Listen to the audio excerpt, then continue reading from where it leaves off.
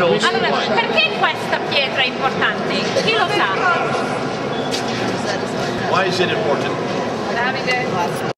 No idea? Because they decided to. That's right. If you look here, we are in the Egyptian gallery. Se guardate qui siamo nella galleria egiziana. Everything is written in hieroglyphics. Tutto è scritto negli geroglifici. Hieroglyphics was lost, became a forgotten E language. questa lingua è stata persa, dimenticata. This is just a tax code. It's not very important. E questo è solo la legge fiscale, non è molto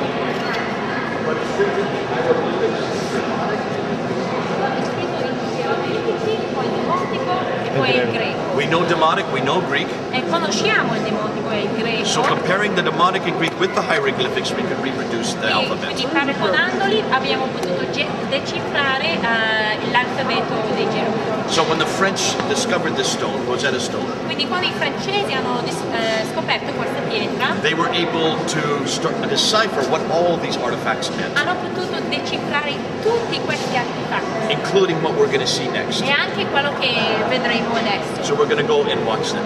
Quindi andiamo. We have 3 Americans who have joined our tour. Tre americani. Welcome. Okay, let's come this way. Viva Italia! Come on over Più here. vicino, più vicino, più Che ci vicino. stringiamo.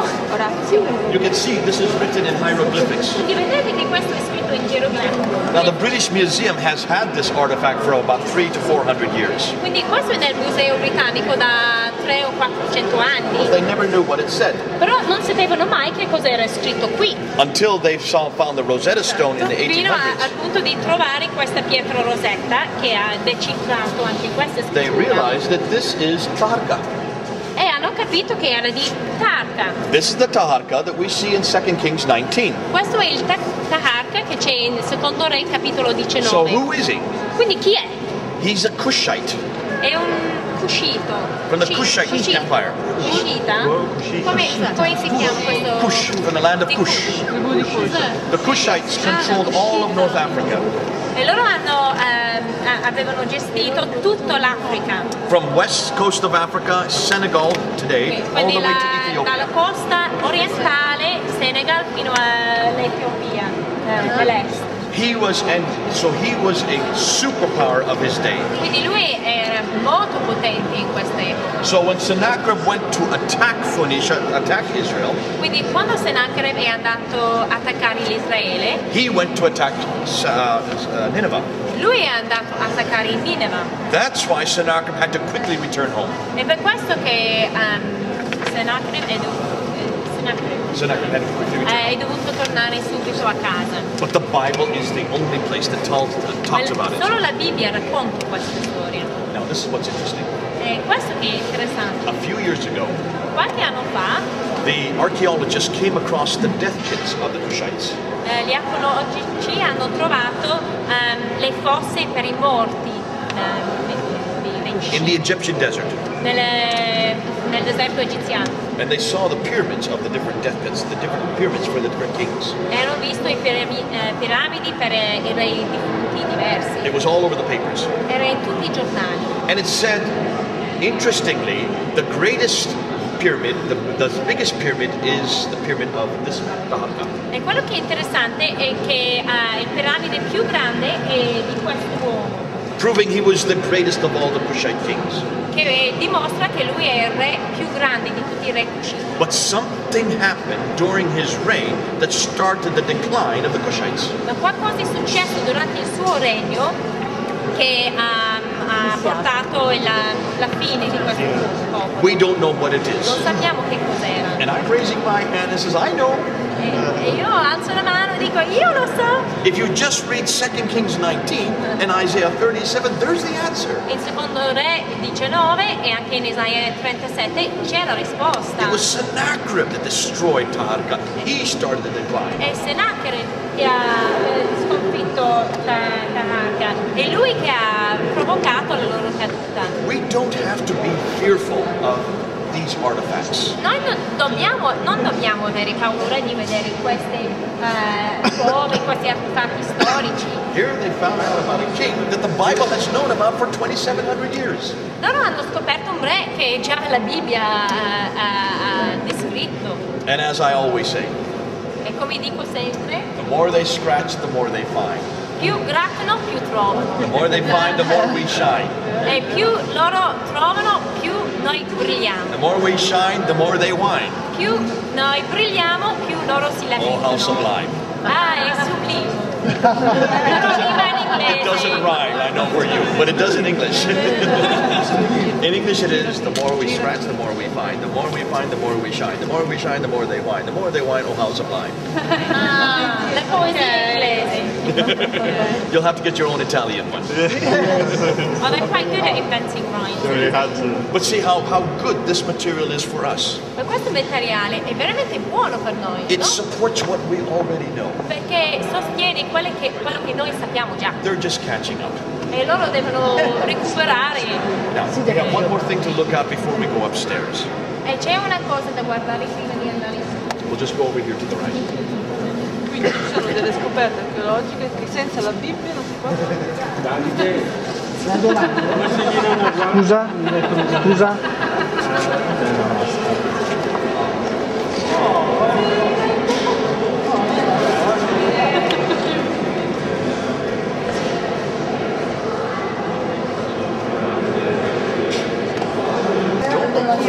The Bible is so historical that the historians have to come to us to find out the answer to the artifacts.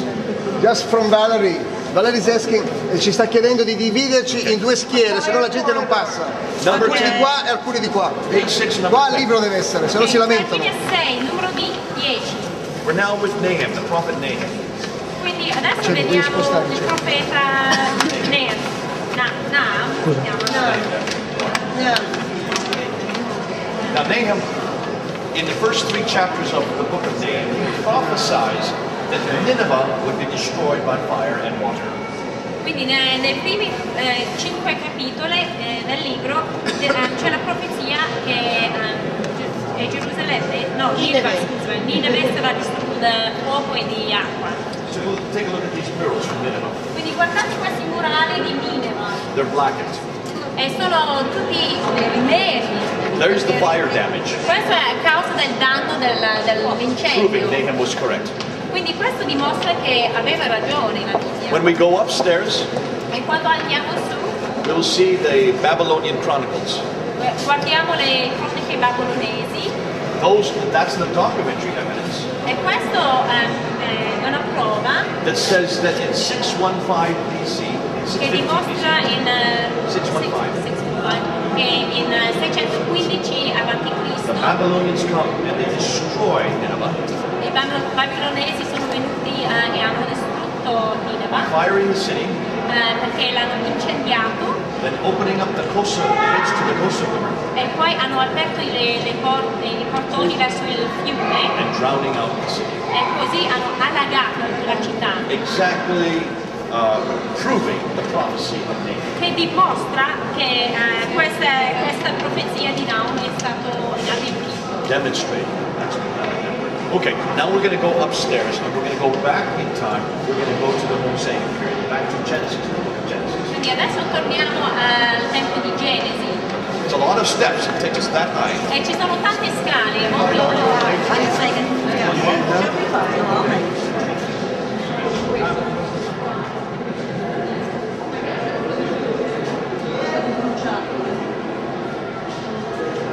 Grazie, cos'è che sono questi? Io non sto ascoltando niente, sono soltanto concentrato. They make them in cherry wheels, but more like a cart. Okay. You made it. Good time. You're not tired? Sorry. She's 90 years old. Okay, we're now up at the time of 1400 BC, 1394, that period. Quindi siamo al periodo 1400 avanti Cristo. Look on page 8. Pagina 8 You'll see the 3 names at the top. e vediamo i Abraham. 3 nomi sopra: Abramo 1900 BC, 1900 avanti Moses, Cristo, 1400 e BC. poi Mosè 1400 avanti David, Cristo 1000 BC. e Davide 1000 anni And avanti just remember Cristo. those 3 dates. Quindi solo questi 3 dati It will sono help you to understand what importanti we're going to do per next. capire quello che vedremo adesso. Let's go to Jericho. Andiamo a Gerico. Jericho is one of the oldest ongoing living cities. È una delle città che esiste ancora, che è più antiche del mondo. So many people have gone to Jericho to study it. Quindi molte persone sono andate a Gerico a studiarla. There was a group of German archaeologists that went in 1905. Un gruppo di tedeschi archeologi sono andati nel 1905 And in 1905 they noticed that at the 1400-year period, e hanno scoperto che nel periodo di 1400 a.C. they noticed that the bricks were on the outside of the city. I mattoni erano fuori dalla città. And they said, how can this be? E hanno detto, come mai? Because certainly we do know that when you attack a city from the outside, the bricks will fall inwards, not Perché outwards. se uno attacca la città, i mattoni cadono dentro, non verso fuori. So this did not make any sense. Quindi non aveva senso. Well, they hadn't read the Bible. Non avevano letto la There were no Bibbia. battering rams.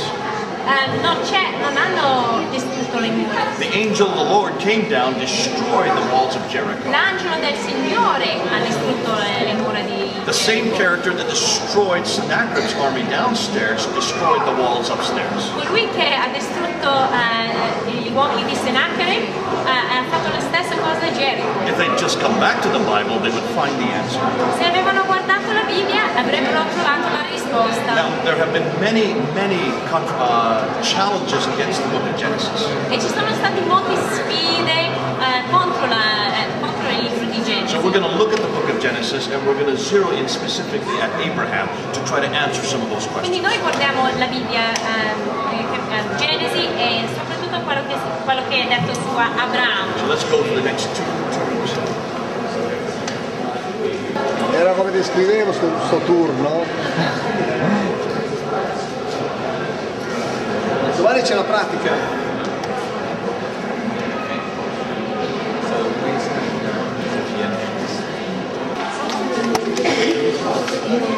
Potete sedervi perché rimaniamo 10 minuti. Che bello! We're going to talk about, come on in here. Keep that open. Ah, dobbiamo mantenere qua il passaggio libero. Ah, Che la ok, gente sorry. può passare. Come- No, you devi can come spostarti here, yeah? proprio. La gente non passa. Okay, on page 8, Quindi su pagina 8 there have been many challenges to the book of Genesis because of the cataclysmic events that happened during that time. molte persone sfidano quello che è scritto in Genesi perché ci sono tanti eventi cataclismici. Some of the challenges concern the cities that are referred to in the book of Genesis. E certe critiche sono intorno alle città che sono menzionate. The cities of Sodom, Gomorrah, Sodom, Gomorra the city of Ur, e Or, the people called the Hittites and the Horites. gli Hittiti e Hittites and the Horites. gli Omiti, But especially the character of Abraham. ma soprattutto il personaggio di Abramo. People say there are many specific references to what he did and the customs around his time. Dicono che c'è tanto scritto su quello che lui ha fatto The customs. e le usanze di quel. Is there anything to help to corroborate these events, these cities, these people? E ci sono altre cose che sostengono quello che è scritto in Genesi. And we su questo popolo. finally found corroboration. E lo troviamo. And they have to do with tablets, like you see here. Li troviamo sui tabletti come questi. There have been 4 genres of tablets, or 4 schools of tablets Ci that sono have been 4 discovered. tipi di tabletti. The Mari tablets, the Nuzi tablets from the I Mesopotamia, tabletti Mauri, tabletti Nuzi from what is today Iraq, da Iraq, the oggi Euphrates Valley, between Euphrates and Tigris rivers, l'Eufrate, where Abraham came. di dove venne anche Abramo. The Ebla tablets from Syria, Le tablette Ebla della Siria. and then these tablets, the E poi Amarna tablets queste from qua, Egypt. le tablette Amarna dall'Egitto. These are the 4 genres of tablets that have helped us to understand how the book of Genesis. Questi sono i 4 tipi di tablette che ci hanno fatto capire la Genesi. Let's Ci look hanno at the aiutato. Mari tablets, which are listed in page 8. Quindi noi guardiamo i tabletti, Mari tablets. le tablette Mauri. Mari tablets. These tablets were written around 2000 to 1800 BC. Più o meno 2000 2000 a.C. al 1800 a.C. So that from the same period or the same place that Abraham comes from. Quindi lo stesso periodo e lo stesso luogo di dove è venuto Abramo. And they talk about King Arioch, which is found in Genesis E 14. parlano di Arioch, il re Arioch, che si trova anche in Genesi 14. They talk about the towns of Nahor and Haran, which E are anche found parla delle città di Nahor e Haran in Genesis 24. in Genesi 24. And they talk about a people called the Habiru. E parlano anche di un popolo lì, Habiru. Habiru. The Habiru. Who were these Habiru? Habiru. We're going to come back to hold on to that question. Quindi dovete tenere in mente questa domanda. Let's look at the Nuzi tablets. The Nuzi tablets are also from the same area and the same time period. Anche le tablette Nuzi sono dello stesso periodo e stesso luogo. From around the time of Abraham. Più o meno in tempo di Abramo. They're more specific. Sono più specifiche. They talk about specific customs. Parlano di usanze specifiche. Look on page 9 and I will just list some of the customs they talk about. Su pagina 9 io ho elencato certe usanze. They mentioned that a barren wife is given a handmaiden to her husband. Per esempio che una moglie sterile dà una sua serva a suo marito. We find that in the story of Hagar. E noi lo sappiamo dalla storia di Agar. That a bride is chosen for the son by the father. That's found in the E story che of una moglie è Rebecca. scelto per il figlio dal padre. Questo lo sappiamo. Per That esempio, Rebecca. a dowry is paid to the father-in-law. That you find in the story of Jacob. Che è la dote si chiama. La dote è pagato allo suocero. That work is done to pay off the dowry. We find that also in the Che story of Jacob. lavoro è fatto per pagare la dote. Anche questo per esempio Giacobbe. It refers to the unchanging oral will of the father. That you find in the story of Isaac. È che il testimonio orale di un padre non viene cambiato. And that a father gives his daughter a slave girl. That you find in the story, both the story of Leah and the story of Rachel. È che un padre dà a sua figlia una schiava, per esempio a Lea e a Rachele. And that a sentence of death is given for anybody who steals a cult god or a family god. And that you find in the story of Jacob. E anche che c'è la pena di morte per il furto di un idolo. In fact, they exactly parallel what we find in the Bible concerning these events. Quindi troviamo esattamente la stessa cosa nella Bibbia. Now, the Nuzi tablets were written between 2000 and 1800 BC. Quindi le tablette Nuzi erano scritte tra 2000 a.C. e 1800. Abraham lived in 1900 BC. E Abramo è vissuto più o meno nel 1900. In the same area that the Nuzi tablets come from. Nella stessa zona di dove viene le tablette Nuzi. Historians believe that the five books of Moses, including Genesis, were written in the 6th century BC and redacted back to a person named Moses. Gli storici pensano che i cinque libri di Mosè erano scritti nel VI secolo a.C. e parlavano di eventi molto prima. How could somebody in the 6th century have known about these customs so accurately? E come mai qualcuno del VI secolo sa con così tanta precisione che cosa succedeva tanto prima? Every one of these customs was out of date by the 1800s. They no longer existed after the 1800s. Perché dopo le 1800 a.C.